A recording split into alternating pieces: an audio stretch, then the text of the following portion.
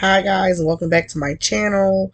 I pray that you guys are having a great week, a great day, that you guys enjoyed the last video, that you guys have been just enjoying all the things that are on the page. So today I want to talk about testimonies.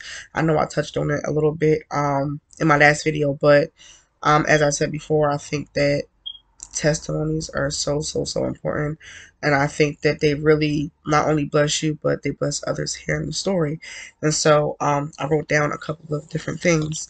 So the definition of testimony that I found, it says it's the evidence or proof provided by the existence or appearance of something. And it goes on to talk about personal testimony and how it's pretty much you just sharing your good news with someone else and your own experience of how it happened to you, and that you're sharing where your life and where Jesus' actions, where God's actions have intersected.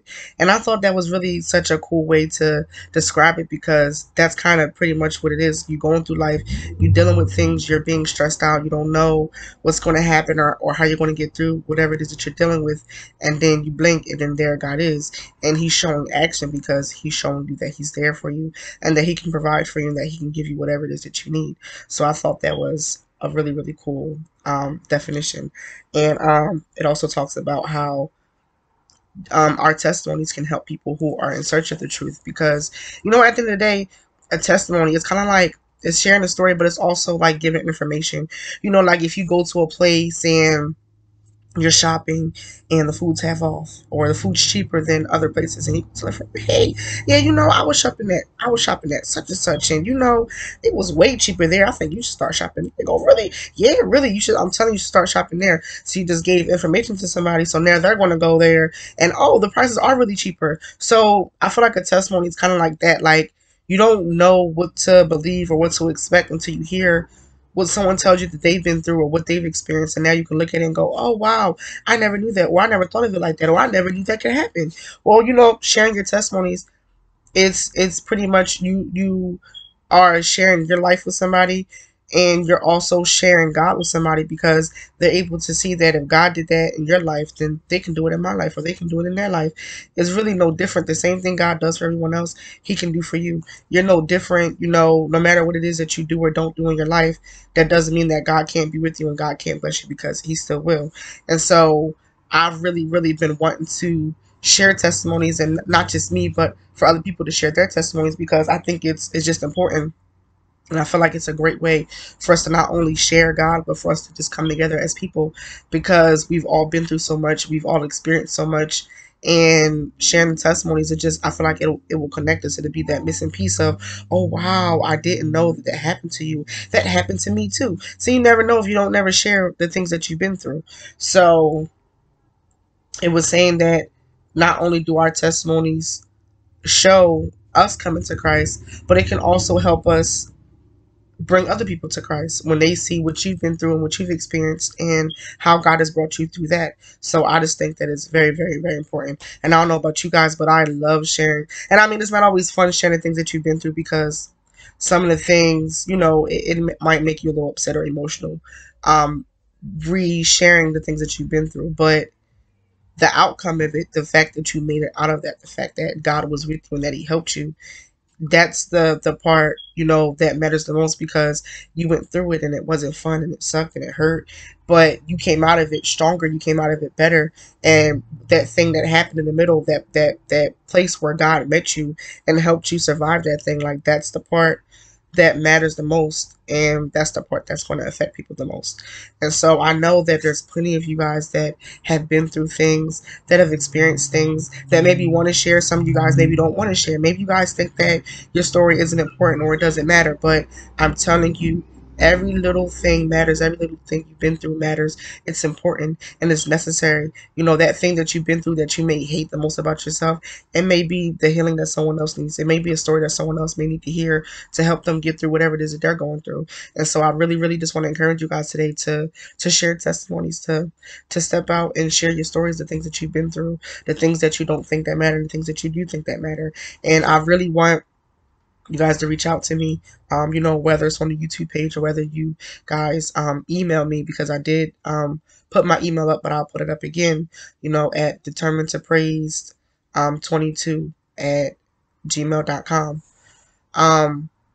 I think that is really important to share, and I would love, you know, to help you guys get your story out. If you want, like, I would love to record you guys and share your story. And if some of you guys are uncomfortable with it, you don't gotta like share your face or your name or anything like that. You could just simply tell your story if that's what you want to do. But I think that it will be really great and really really encouraging to the world to just be able to see people in different faces and of different places of the world, you know, and just be able to come together and share the things that they've been through.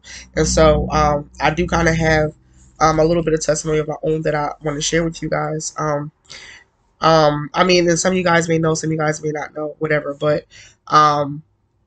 we've been in the apartment that my husband and I live in now. We've been here for about 4 years.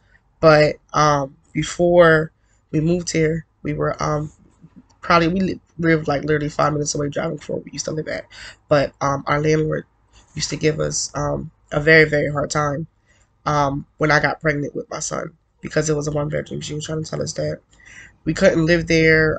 You know, we needed to move and get a bigger place, that we weren't allowed to stay there with a baby. So she gave us a really hard time, and she tried to evict us. And so, because of the eviction notice that she put out there, different places were reaching out to us to kind of help us find a place, since she was trying to evict us. And a lot of places thought that it was about money or anything like that. We're like, no, we have the money. We've been paying rent. Like, we're never behind on rent. We do this, we do that. She's simply trying to evict us because I'm pregnant. She's saying we can't stay here with the baby. So we were stressed and we were struggling, because we were like, we don't got money saved. Like, how are we going to move? We don't know where to go. And every place we're calling, they want so much money, because they want, like, you know, the month and a half plus the first month plus this, and then you got to make this much money for you to even qualify. So it was just like crazy. We didn't know what was going to happen. And so when I finally did have Lamar, um, he had to stay in the NICU because, you know, all of the different things that happen at birth. And that's a story I'll get into another day. But with all the things that happened to him at birth. So he was in the NICU for 2 months. So we came home and we're like, man, where we gonna bring this baby? She's saying we can't bring him here. How we gonna do this? We don't have money. Like, literally just stressing. Like, you have a whole baby and you should be excited, and we couldn't even enjoy that blessing because we didn't know where we were gonna go or what was gonna happen. So and I mean, God, he just works in the craziest ways. So I remember going to church one Sunday, and someone walked up to my husband and goes, God said 3 days. So we're like, okay. But mind you, in 3 days we go to court. And no one knew. It wasn't anything we really talked with nobody about. So no one knew that we were getting ready to go to court. So he said, God said 3 days. So we go to court in 3 days. I'm like, what's about to happen? And, you know, as people, we try to predict what God is going to do, or we think it should go this way. And so at first I kept thinking maybe the landlord wasn't going to show up.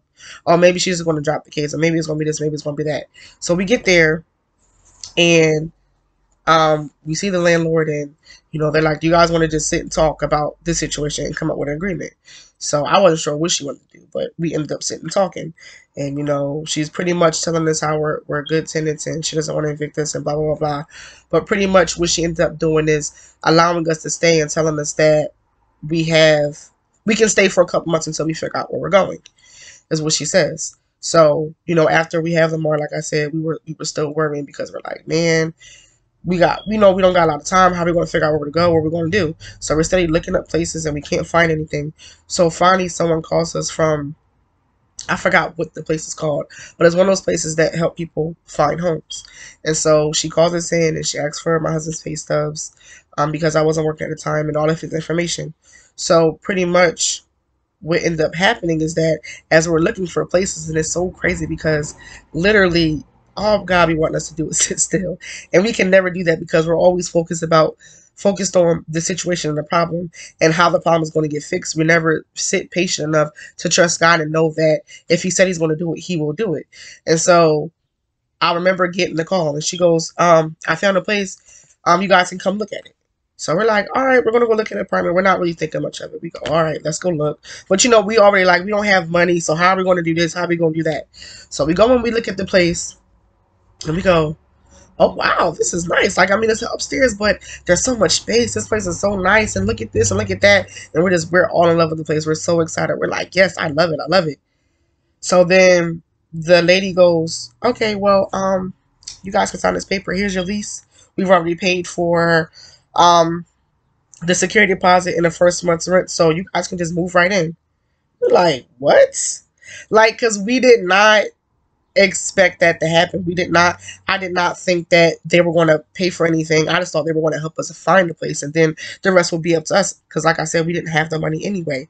But I thought that was extremely, extremely crazy, and I just felt so blessed, and not just to find us a house, but to pay for the security deposit and everything else. That means we can move in right away. That was amazing. So we got it just in time because we were able to bring Lamar. He was in the NICU for 2 months. He came home at like the end of July. We were able to move in, I think, in June.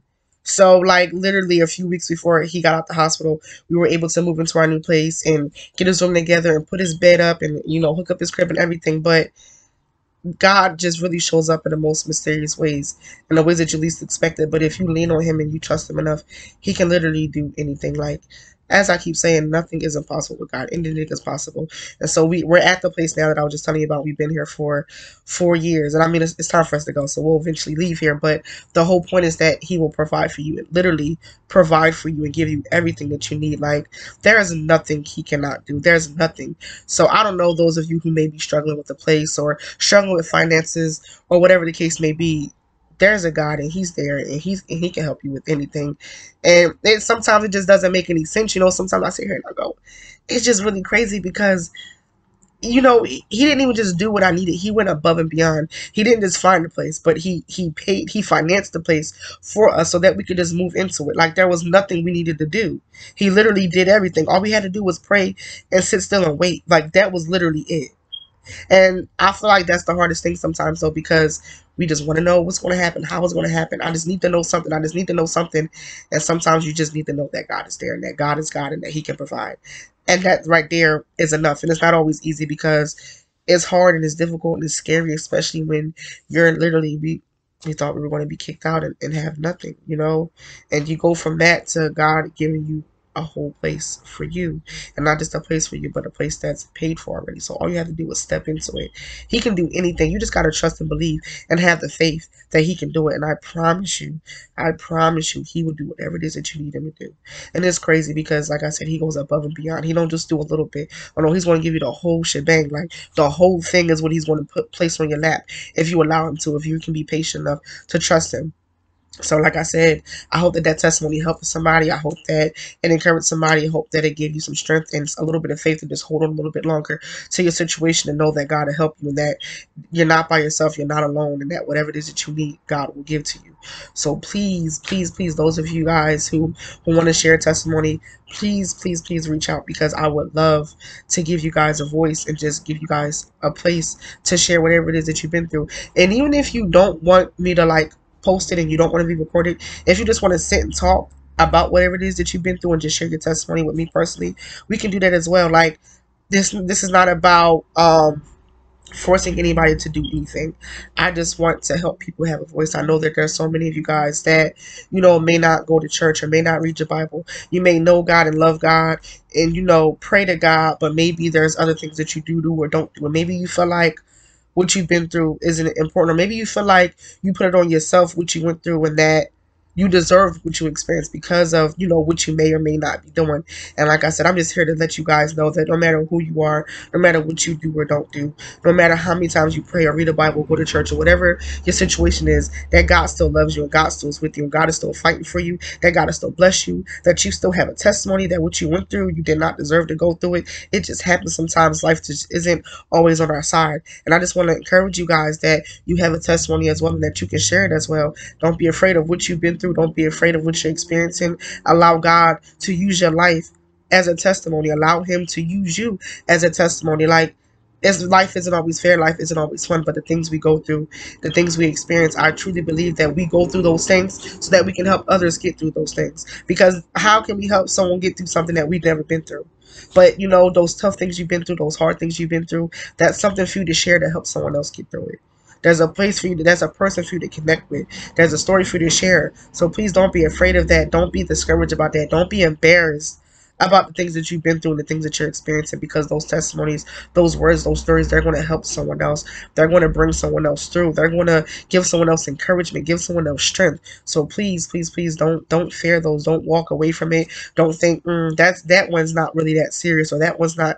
No, everything that you've been through is serious. Everything you've been through is important. Everything you've been through matters. So please share your testimonies, share your experiences, share everything, whether it's good or bad. Every little bit of it matters, because your testimonies can maybe prevent someone from going a different route or going a different way. Like, look, I did it this way and it ain't work out, so maybe we should try this way. Or, you know, God pushed me this way, so this is the way you should go. Your very life, the very things that you've been through can stop someone from going the wrong way. There's so many things that I've been through and so many things that I've seen, but there's so many things I've seen other people go through, and I go, no, I don't think I'm gonna do that. I think I'm gonna go this way because I watched them do that and it went that way. And I mean, that's not true for everybody. Sometimes you can do the same thing someone else did, and your experience may be better, and sometimes it won't be. But I do think that other people's lives are able to help us overcome situations and just sometimes take a better route. Like, I've seen you go this way and it didn't look good, so I think I'm going to try it this way. You just really never know how much your story can impact someone else's life. So even like I said, the mistakes, the bad things, the good things, they all matter. They all come together for greater good. They all have a purpose. They all have a meaning. So share all of it. None of it is, you know, too little. None of it is too small. None of it is irrelevant. It all matters. It all matters. So, and I do have one more.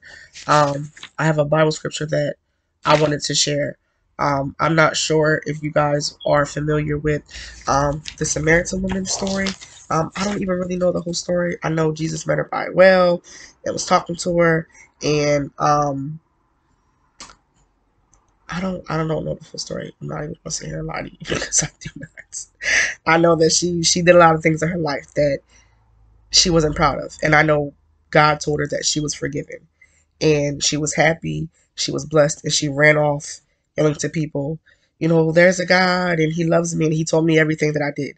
So the Bible scripture that I have, it says, many Samaritans from that town believed in him because of the woman's testimony. And what she kept saying was, he told me everything that I did. He told me everything I did. And she was very happy. And I didn't read the Bible story for that. That was something I seen on the movie The Bible. No, that was on the show The Chosen, which is very good. It's on Pureflix, but I seen it on that show, and that Bible scripture is John 4:39. So, as I said, the things that you've been through, the things that you can share, the things that you can attest to, those are the very things that can help someone else. Those things that you don't like about yourself, those things that you've been through that you're just too embarrassed to share, those very things that help bless someone else. So please, please, please, I really pray that you guys reach out and want to share testimonies. You know, like I said, whether it's recorded, whether it's just me and you talking personally, it does not matter. But it needs to be shared. You need to get things off your chest. And like I said, I'm always excited sharing my testimonies because I'm just grateful at the things God does for me and the things that he's done in my life. Things that I never thought that I would get through, that I would never thought I was going to make it through. And I'm here today and I've made it through. So it's possible for anybody. Doesn't matter who you are, what you've done. Like, God can do it in you. So let him do it in you. Let him use you as a tool and share your testimonies. So I pray that you guys enjoyed this message. I pray that you guys are having a great day, that you're having a great week, that you keep checking out the videos. Keep subscribing, sharing. Please comment. You know, I want to hear what you guys have to say. You know, if you guys have any ideas, you know, anything that you want me to talk about specifically, please comment, please share. Have a great day. Have a very blessed day. And just please continue to check out the page. I hope that you guys enjoy the rest of your day. Bye.